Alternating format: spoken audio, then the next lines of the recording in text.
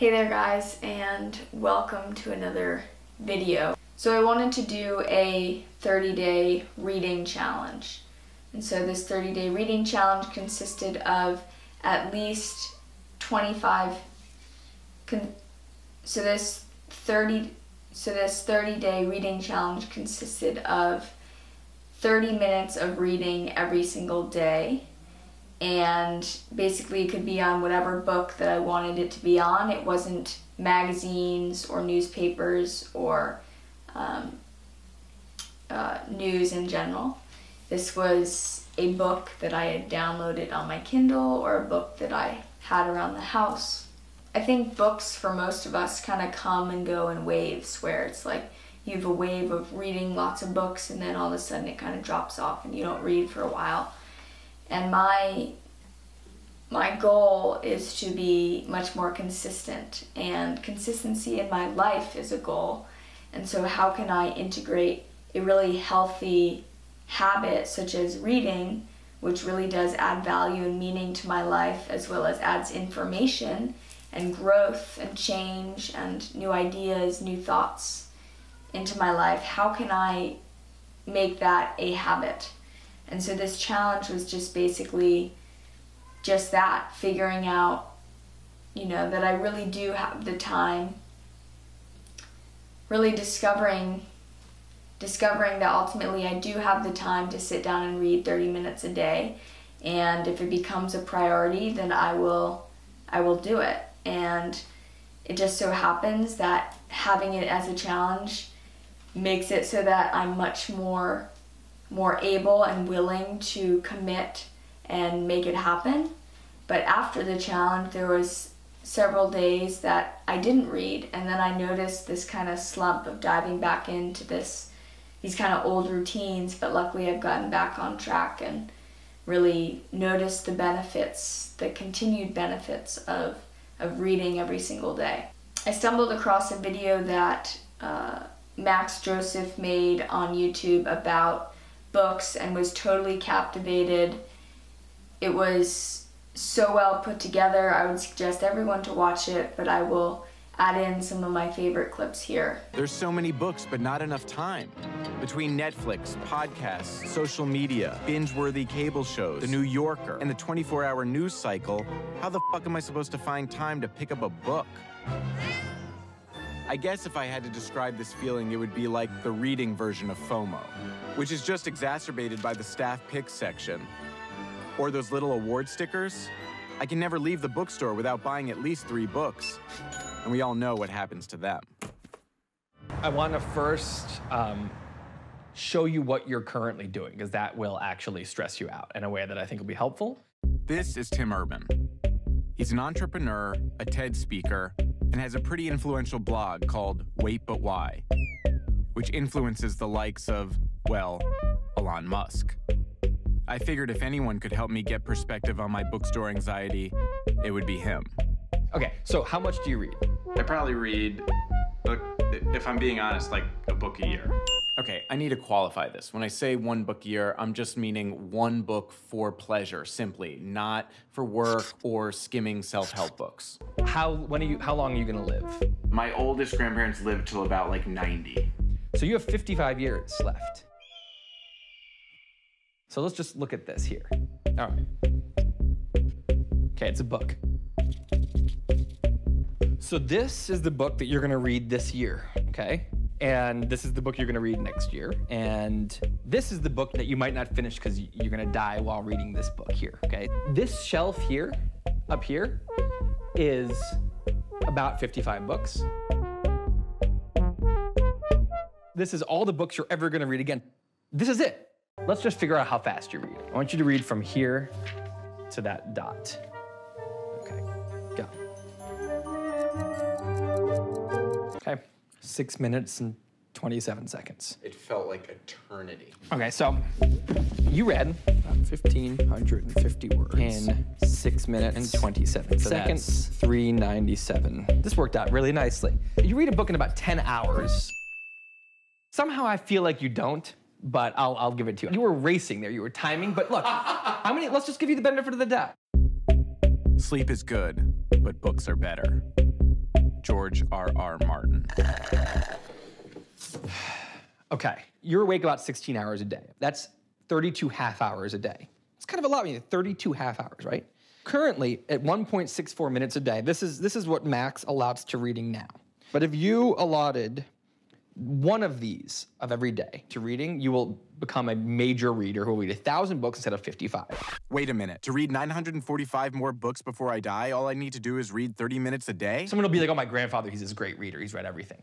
That's you versus being like, yeah, my grandfather literally has not read anything ever. The secret of the people who are like, yeah, here are my 10 favorite books of 2016, and you're just like, how do you, they just do this and you don't. Tim was giving me new hope. Maybe there was a way to overcome my book anxiety after all.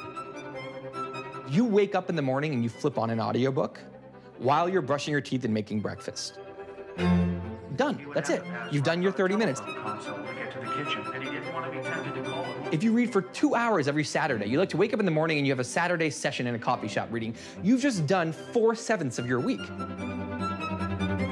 It's very inspiring when you realize how easy you could read 1,000, and this is at your slow-ass reading rate. This also just speaks to the power of habits, because if you have the right habit, that's a breeze. If you don't have the right habit, you'll do it 4 days in a row and then you'll take 40 days off. At 30 minutes a day, only, you can read this, and War and Peace, and Moby Dick, and 3 other books.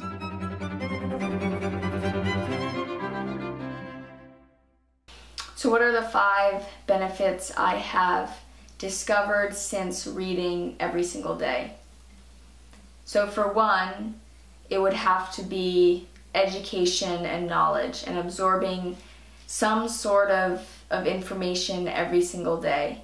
It's a form of continuing education, I suppose, and just keeps your mind active, really, and thinking and growing and expanding. Too many of us, after our education, whether that be high school, college, or masters beyond that even, we often slump back into not reading books. And even with the growth of technology and TV watching and iPad watching and stuff on your phone, there's just so many more places in which we can entertain ourselves that maybe are of less value at times. I think in general is of less value.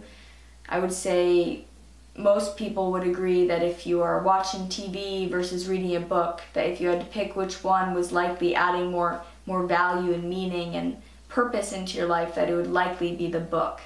Again, totally depends on the book you choose, and of course depends on what you might be watching on TV. But I really enjoyed getting new information and knowledge and just ideas swirling through my mind on a daily basis that weren't just rooted in whatever was happening immediately around me. It was something totally new, something related to the topic of the book that I was reading. Obviously I was interested in. So that would be the first benefit. So along the same lines, I have my second benefit, which is the time that I saved. The time I saved in terms of eliminating the craving that I had for something new, something unexpected, something that I hadn't heard before. I tend to be someone who really, again, loves searching out new things, and so I can get really sucked into researching various things as well as following the different interests that I have. And so something such as a quick search on YouTube to watch a video will send me down a whole rabbit hole of another 5 more videos, because it's like, oh, I'm interested in that, I'm interested in that, interested in that. So I think reading helped me so that I had no need to be looking on YouTube for what was new in my subscriptions, or searching news sites for that one article that I didn't want to miss, that if I missed, it's like, or I wasn't scrolling through Facebook feeds, that kind of stuff. It really did inform my life and my actions throughout the day in a really beautiful and productive way, which I appreciated because it freed up all this other time that I was like, oh, I'm busy, or I don't have a lot of time throughout my day, and yet really I had it. I was just not taking advantage of the time that I had properly. So the third benefit, which ties in with these other two, is just how much more productive my life has become because of this. You know, you think, oh, you're reading for pleasure or you're reading for fun, and you think, that's a waste of time. Why don't I just get on to the productive things that I have to do, or the emails I have to write, the website design stuff I have to do, whatever it may be. But ultimately, it's those little routines that you can establish in your life that really end up becoming the things that'll keep you even more focused and using your time even more productively. And honestly, there hasn't been a more productive month than the month that I did this reading challenge. I did it simultaneously with my journaling challenge, and so both of those, I guess you could attribute to my success and productivity, but there's something to reading. And I think honestly you just have to experience it in order to really get what I'm talking about. Now the last two things aren't really benefits per se, but things I wanted to share, I guess. And the first one is just, you know, that the famous saying of a ball in motion stays in motion. Once you start it, it's so hard to stop. And honestly, I read through 7 or 8 books in over a month, and I was adding more to my shelf. I was thinking, oh man, I'm interested in this, why don't I just buy a book and read about it? And so it just gets you in a different headspace again, where you're just constantly learning and absorbing and open to new things, open to new ideas, new perspectives, new ways of living. Really, you're open to change. And to be honest, I don't know what more you could really want out of a routine or something that you could add into your life, because change is not something that is easy for any of us, and the more understanding you have of the world, of other people, whether that be through fiction, through nonfiction, it all ultimately comes back to you and how you're absorbing the information. Change is inevitable. We can't hold too tightly to anything. Now the last benefit is my Kindle. And while this is more of a thing than it is a physical or emotional benefit that I got from this challenge, but I just have to say that for a long time I resisted getting a Kindle because I was so stuck up in my idea, my desire to have books, you know, around me. But as I recognized and understood more about, you know, things and their impact on you, I began to really recognize that I don't want a lot of books around me, and if I'm going to be traveling, it really makes more sense to have a Kindle where all your books are in one place. And I really don't miss the flipping of pages. I still do read other books. A couple of the books I read during this challenge were books that I had physically had with me and wanted to read. And so the Kindle, basically, the one other problem that I had with the Kindle was just that I didn't want the light. I'm conscious of the blue light that I'm absorbing throughout the day that is not good for my eyes and for my health, and so I didn't really want, I don't want to be reading on an iPad. And so the Kindle, the Paperwhite that has the light option, was best for me, because then I can keep the light off for the most part, and the text appears just like a book, and so you're not damaging your eyes by looking at artificial light or straining your eyes on artificial light. So ultimately, I think I read more because I had the Kindle and I could see my progress and say, hey, I'm 65% done. Why don't I just read until I'm 80% done and then I'll finish tomorrow or something. Seeing the pages and my progress really helped me get through more content faster. So I guess that's all I have for this video. I hope it was beneficial in some way. I have a kit linked below, which is basically I have my tech gear in one place and I have my book recommendations in another folder, and so you can click on my kit and you can discover the books that I would recommend based on the books that I've read thus far in my life. And so there's little descriptions to it and you can go ahead and purchase them, and I think I get a little percentage of the purchase if you do purchase it through that. Again, you definitely don't have to, but I think it would be a good idea to check out the books that I recommend, and if you have books that you would like to recommend, I am more than open to hearing them. I love reading and learning, and if there's something you feel like would really resonate with me, I would love to hear about it. So yeah, you can leave that in the comments below.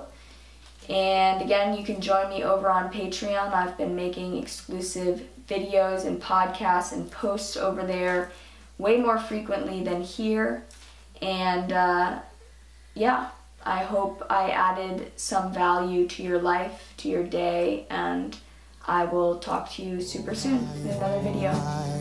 Bye. Life is wonderful. Life is wonderful. Never understood, but life can be this.